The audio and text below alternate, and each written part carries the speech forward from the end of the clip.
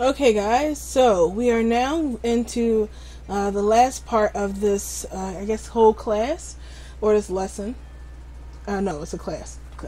We're the last part of this class, and that is the scripting. Now, you may be wondering why I'm wearing this whole hazmat suit. See, scripts are kind of like my elemental weakness. I see them and I just die. So, to protect myself from dying through this tutorial, I decided to wear this hazmat suit that'll protect me from all those scripting evils. So you won't worry about me keeling over during this class. So, let's talk about the scripts we're going to be working with now. In this part, we're going to script our alpha HUD as well as our texture applier HUD. Now we're going to do that, and then that's pretty much it for making mesh bodies. The next step would be bento, but that's going to be a whole nother lesson itself.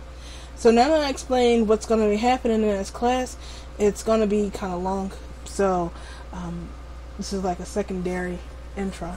Anyway, it's going to be kind of long, but we'll get through this together.